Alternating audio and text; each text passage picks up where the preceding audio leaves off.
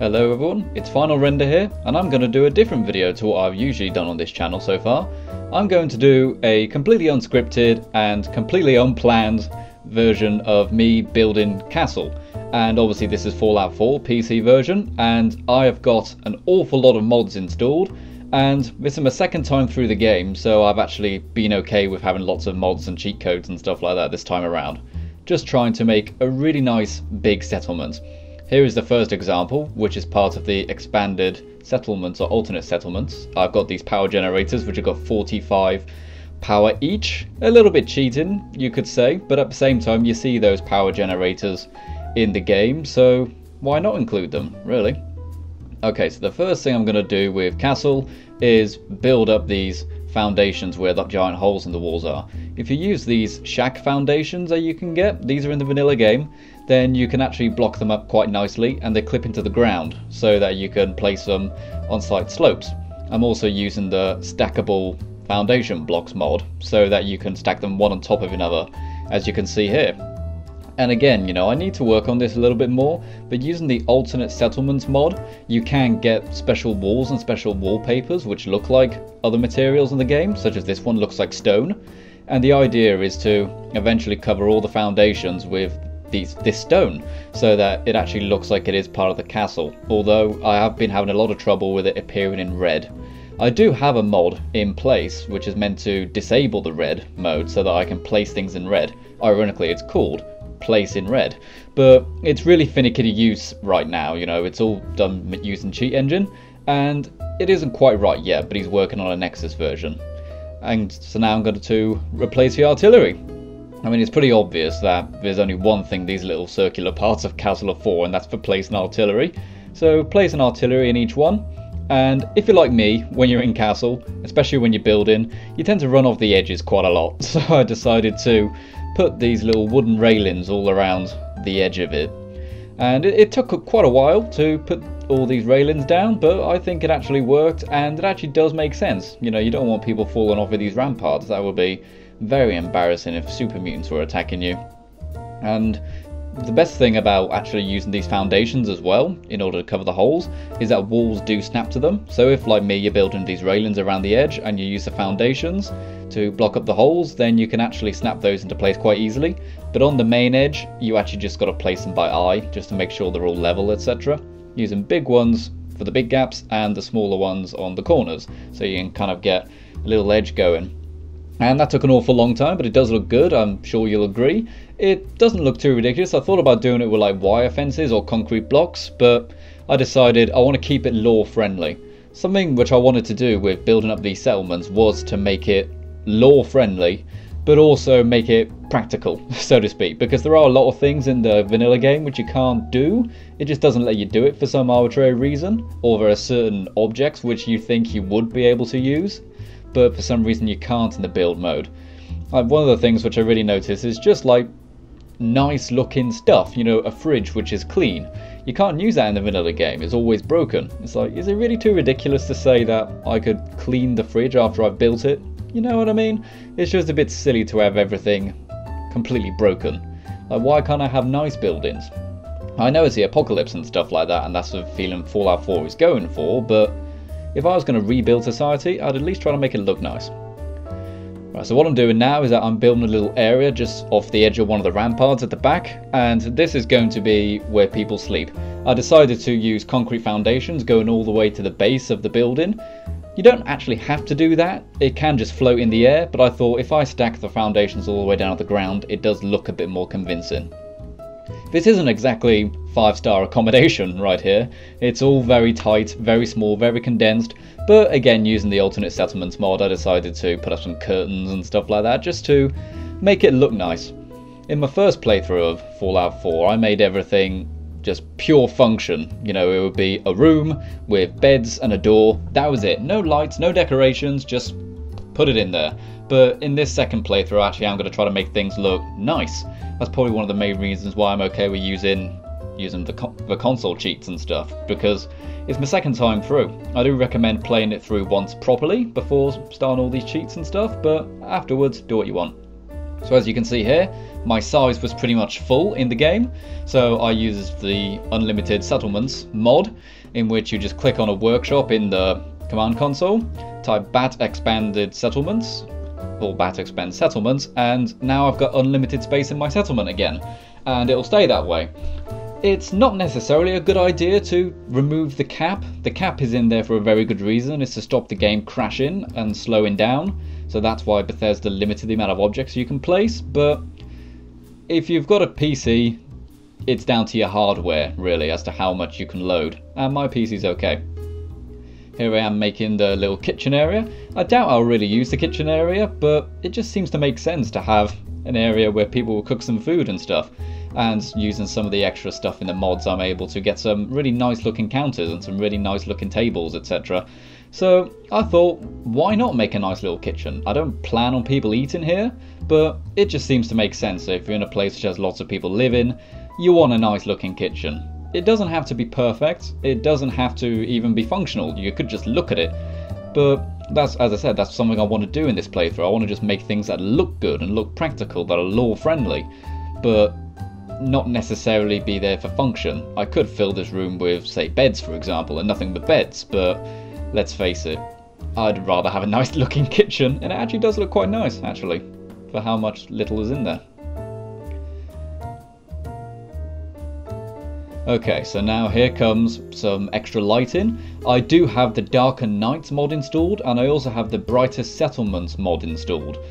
Obviously, Darker Nights makes the nights darker. The vanilla nighttime levels, the darkness levels, it's really too bright. You can see pretty darn clearly. And the settlement lights, they're really dim. You know, they're really rubbish lights. So, but when you put the Brighter Settlements mod and the Darker Nights, your settlements really look welcoming, and they really look like a place you want to get to be safe. And in this little section of the castle, I decided to have a kind of rec room, you know, just a kind of fun, relaxing place where people can come at the end of the day. Again, you know, it doesn't really serve too much function, but it just adds to the immersion of the game and makes it much more fun, if I'm honest. If you do spend time making good looking settlements, it is more fun when you're there, and you do feel like you've accomplished something with all this building. So put lots of decorations up, make it look really nice, lots of pictures of cats. I'll probably get some mods to change some of the pictures, but I'll definitely keep the cat mods. You know, keep the cat pictures in there, but you know, like this one of a dog, maybe put a picture of a Deathclaw or something. And put up some really big lights using the Alternate Settlements mod. There's a couple mods which add lots of new items into the game, or what I should say, items you can't use in the vanilla. These are all models that are in the default game, but for some reason you can't build them. Probably for the sake of the lore, so that you don't end up having, well, you know, giant pool tables in your rec rooms and stuff. And I do believe I got rid of this pool table actually. Yeah, here we go. So have some sofas, have a TV, everything like that, make it look good. I have put the bar actually in here, or the restaurant I should say. Very good idea if you want all of your settlement, all your settlers to congregate in one area at the end of the day, such as this rec room where it's pretty and there's a jukebox playing music and stuff. Put the restaurant in there, because at the end of the day, I think it's at 9 o'clock, all of your settlers will flock to the bar area, so they'll go and eat some food, and then after they've eaten their noodles, they will sit down on these chairs, they'll turn the jukebox on, they'll watch telly, etc. It's very immersive. And here I'm adding all the rest of the stores to the castle. I just thought I'll do it in the little tunnel area of the castle, so to speak, just so that all of the stores and the traders are inside, because I don't know about you, I don't want to do shopping if it's raining, so I figured if, you know, say the trade caravans came into the castle and they wanted to stock up, let them do it in the dry. You know, again, it's about making a place seem believable so that the game's more immersive. And I think it really works well just by having them inside as opposed to outside. And here we go, I actually did very little work in the armory. A lot of the stuff in the armory is kind of already there. You know, you've already got a weapons workshop, you've already got an armor workshop, you've got some shelves which have already got decorations and lots of laser rifles and stuff. But you don't have the weapon shop. I decided to put that in there. And also, power armor station. Need a power armor station. Where else am I going to store my power armor? I really do like collecting the power armor, and there's something about just having several complete sets of power armor all in a row in your settlement which just looks lovely. Okay, So here is probably the most arduous challenge of actually building a settlement, but probably the most important, I think, especially as you can see, I've got the Darker Nights mod on, so it is pretty darn dark outside. You have to use your torch if you've got this mod on. It's time to put some lights up. Put some lights up and do all the wiring. Now, one mod which I think is probably the most valuable when it comes to the wiring is obviously the longer wires. I believe that's what it's called. Because for some reason, all the power lines, they're really short in the vanilla game. You can only go like 3-4 meters or so with each cable, but in this case, with this mod on, you actually can take the power cables to a lot further distances. I still put up lots of power conduits everywhere, because when you're using things like the wall lights or the street lights, you don't need to plug those into a conduit, you just need to have them near a conduit. So if you have lots of conduits, then you can place lights pretty much anywhere you want, as long as they're within proximity to a conduit. And that's why I put so many around. Like, I put them all on the walls, I put them on the ramparts later on, you'll see. And well, I've actually got a little trouble there with the clip in through, so I'll just move it down a little bit, and then you should be able to get it to go in between that little area there. There you are. Sometimes just moving it a little bit will make it work. And again, putting these wall lights up, I do need to get a mod to add more wall lights, that's the only one in there.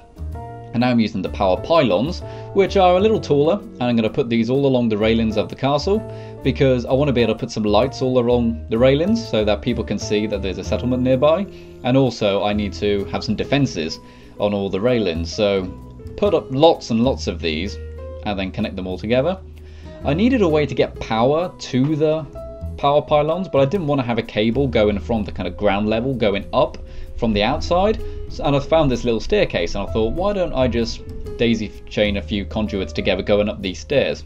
Again, since I've got the longer Powerlines mod, I didn't need to necessarily put 4 conduits down, but again, it just seemed more lore friendly. It just seemed to look nicer, so to speak, just to have a couple there.